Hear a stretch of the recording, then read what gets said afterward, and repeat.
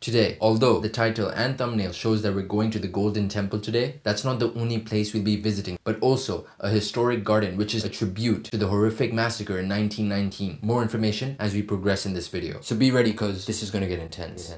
Mr. Majesta and Majestrikal to all of you. Today, we're heading to a city in the northwestern Indian state of Punjab and only 28 kilometers from the border with Pakistan. The city is Amritsar.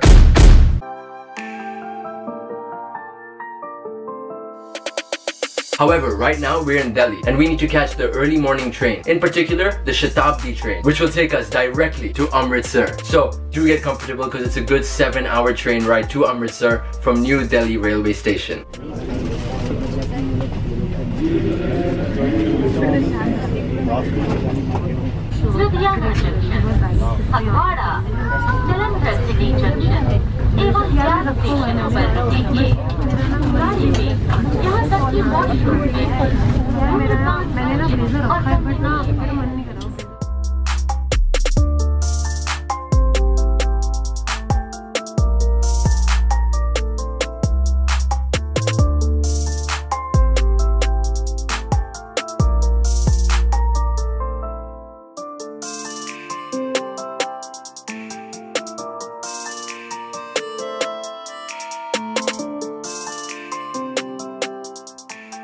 Nothing too fancy about the train itself, but the ride was quite scenic. So once we reached Amritsar, we went directly to our hotel and decided not to waste any time whatsoever. And so we immediately left to visit the Golden Temple, also known as the Harmandir Sahib. We took a taxi from our hotel to an area known as Hall Bazaar, in particular to a roundabout point known as the Town Hall Road.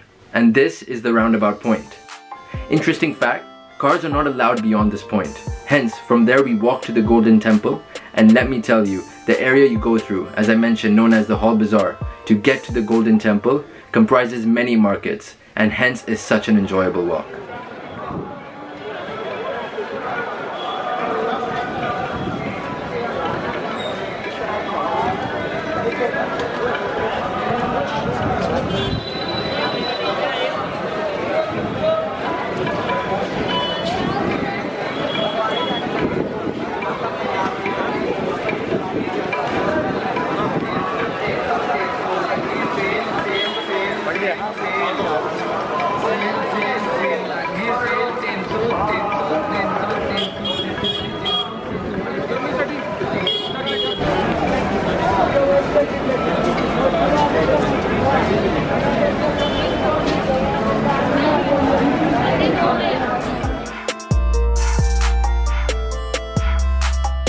A rather fun walk, eh? Whilst we were walking, we came across Kaventers. What's Kaventers? Kaventers is India's first original milkshake brand. So yeah, we saw Kaventers and their ice cream that they were serving looked absolutely delicious. So of course, I had to try it.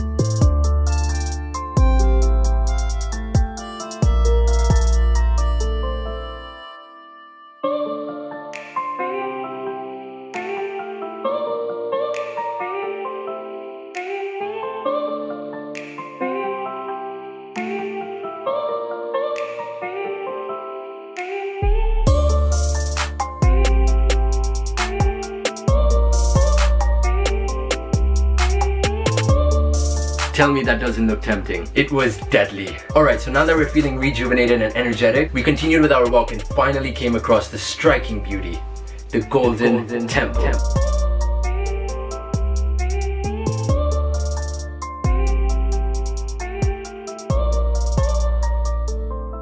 Wow, yes, that's the Golden Temple. Prior to entering, you have to leave your shoes outside, as well as cover your head with the bandanas provided at the entrance of the Golden Temple. Now, as we're entering, let me address something which you might be wondering, which is, what's so special about the Golden Temple? Well, believe it or not, there are a number of reasons. One of which is that the Golden Temple is the holiest shrine of Sikhs. For those of you who don't know, Sikhs are people associated with the religion Sikhism. On top of that, the Golden Temple was first built in 1577, and as a fact, the temple's dome, which you're seeing right now, is glided with 750 kgs of asli pure gold. So it's a very fascinating temple and definitely one of, if not the most popular tourist attraction in Amritsar.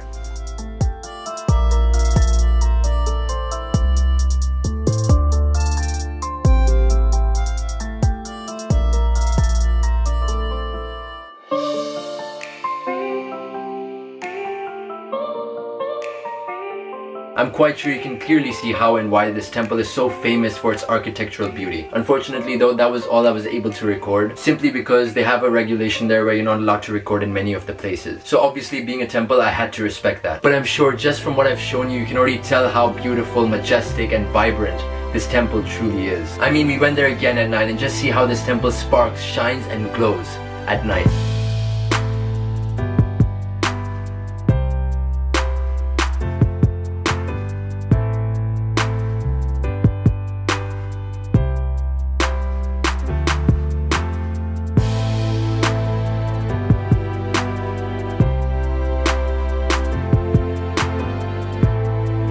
Jaw-dropping, so serene and magical. Anyway, swiftly moving on, now onto something quite sensitive, especially for many Indians. After visiting the Golden Temple, we began exploring the Hall Bazaar even more and saw this entry gate to the Jallianwala Bagh.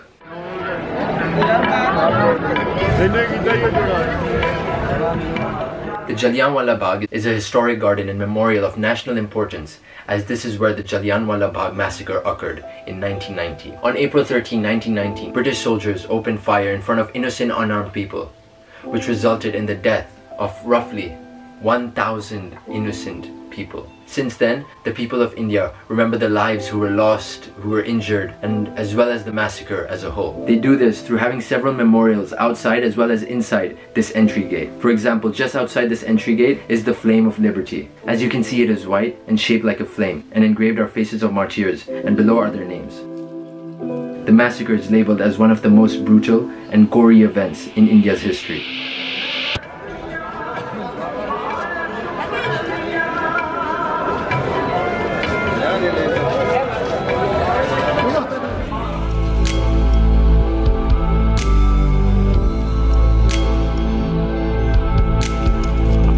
Alright, so you've seen a few of the memorials, but now what you're about to see is a section of a wall that still bears the bullet marks that were fired 100 years ago on that day, on April 13, 1919.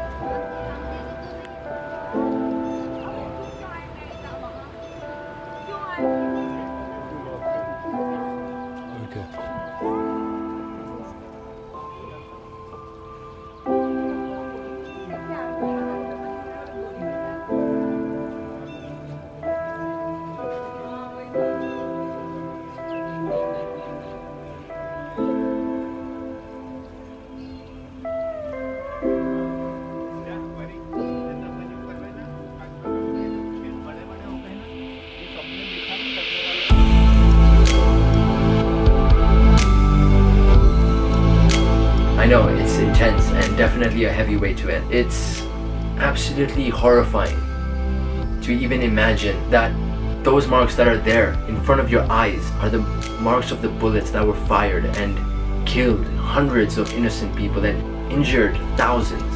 My God. But nonetheless, let's bring this episode to an end. I really hope you found this one insightful and eye-opening. I hope you enjoyed visiting and exploring the Golden Temple, or even enjoyed getting jealous knowing that I consumed, ate and absolutely demolished this absolutely delicious ice cream and you didn't get to. Either ways, do smash that like button, share this video, subscribe, as well as turn on those post notifications. Next week's episode will be the final one, and this time I am serious, it really will be the last one. Till then, obviously stay tuned, stay majestic, I'll see you next week. I welcome you to the final episode of this series, where we'll be experiencing an ending with some more craziness. Food. Now that we're in Punjab, a state known for serving rich and distinct food, let me introduce you to a dhaba called Balle Balle Dhaba. Now comes the real masala. We went to the Atari border to see the Wagah Atari border ceremony. This is a ceremony which marks the geographical boundary separating India and Pakistan. And I'm sure you know the tension and competition that exists between the two countries. The insane part? During the ceremony, the Indian and Pakistani border guards conduct a choreographed routine live in front of each other. So enjoy this, watch this, but more importantly, feel this.